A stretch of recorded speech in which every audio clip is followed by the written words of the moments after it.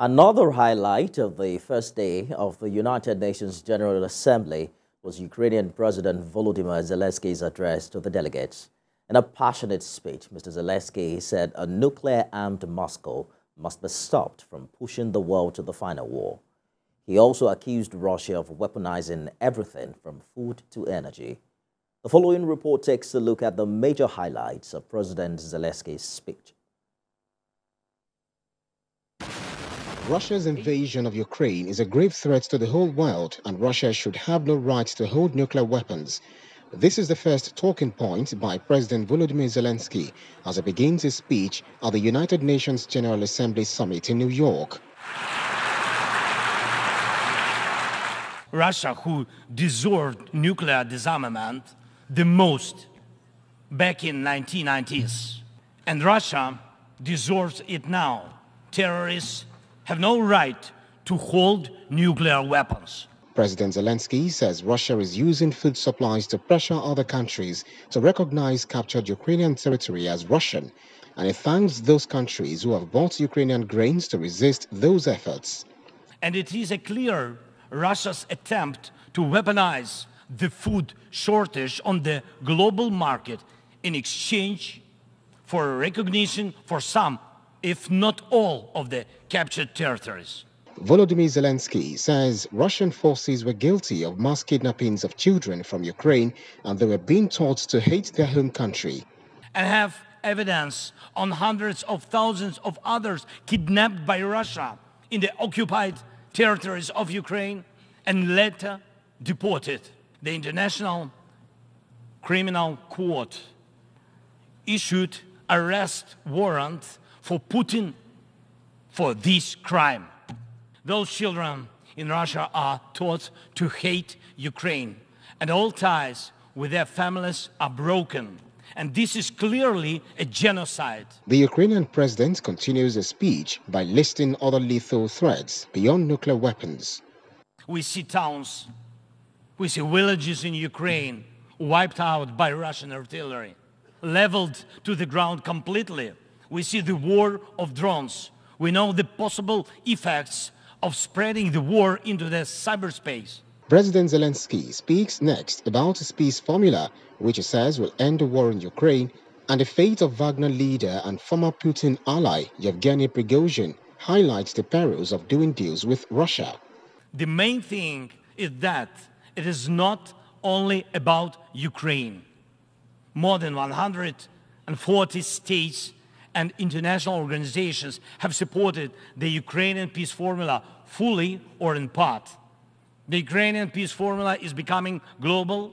Its points offer solutions and steps that will stop all forms of weaponization that Russia used against Ukraine and other countries and may be used by other aggressors. The president of the war-torn country ends his speech with hopes that Russia's war will be the last in the world, saying Slava Ukraini as it left the stage. While Russia is pushing the world to the final war, Ukraine is doing everything to ensure that after Russian aggression, no one in the world will dare to attack any nation. Weaponization must be restrained. War crimes must be punished, and the occupier must return to their own land. We must be united to make it, and we'll do it. Slava Ukraini!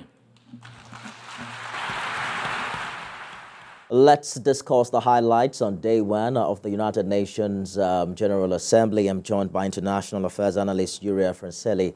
Thank you for joining us on the news this hour. The United Nations may be far from being united in the real sense of it, considering that 4 of the 5 veto-wielding permanent members of the UN Secretary Council are absent at the ongoing General Assembly. What does this really mean for this year's summit and the type of consensus that is to be anticipated? Well, first of all, good afternoon. Thank you for having me here. We have to remember that the UN General Assembly is the main event, the main international event to gather leaders from all around the world to discuss the main topics, the main challenges. And when 4 out of the 5 members, permanent members of the UN Security Council are not present. It points out for an institutional crisis of the international organizations. And we also have to remember that this is not the first event this year that this happens. When you look back at the G20 meetings in India, the same thing happened. Well, Vladimir Putin was not present because he had this warrant against him by the International Criminal Court. And also Chinese President Xi Jinping was another international leader that didn't show up. So we have to, it points out for a crisis of the international institutions. And if the leaders want to sort it out, find a common solution to this crisis, they at least should be together discussing this, which is probably not happening, at least in this year's General Assembly. Again, we see in the Russian-Ukraine war headline in this event. Yesterday, we had an outright blame of Russia for its war in Ukraine, as echoed by Joe Biden and Zelensky. The central message was, if you allow Ukraine carved up, how safe is the independence of every other nation? Do you think that the war in Europe is taking the spotlight away from other leaders' appeals and priorities like the climate and economic crisis at this event? I think some leaders, as for instance, Brazilian President Lula, Brazil is traditionally the first country to address the General Assembly. So we open the debates every year.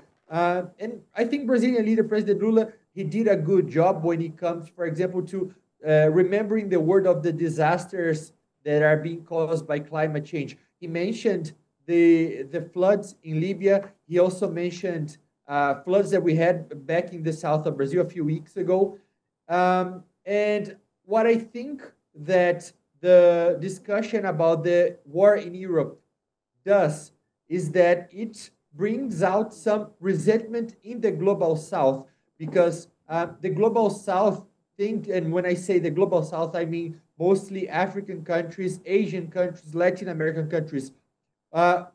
These countries, they feel that their problems are not being properly addressed by the Western countries, such as European countries and North American countries. When it comes to, for example, refugee crisis, what happened right after the war started? We saw people in Europe opening their houses, government making plans to send money to people who hosted these refugees in the homes. And it's not something that happens when, for example, African refugees enter Europe. When it comes to the COVID-19 pandemic, same thing happened. Absolutely. I understand that year in, year out, there are issues that seem to headline events of this nature, and particularly for some stakeholders who are also concerned about the economic realities back at home. They're looking forward to how conversations like these can be genuine and, open-minded enough to also cater to them. But it was President Zelensky's first in-person appearance at the summit since the war began, and he's now questioned Russia's membership in the United Nations, calling on the body's dedication to protecting state sovereignty. He's also raised some very grave concerns about using food and energy, weaponizing food, nuclear power, even weaponizing the possibility of weaponizing artificial intelligence. How important are these concerns, and how do you think the United Nations should be reacting?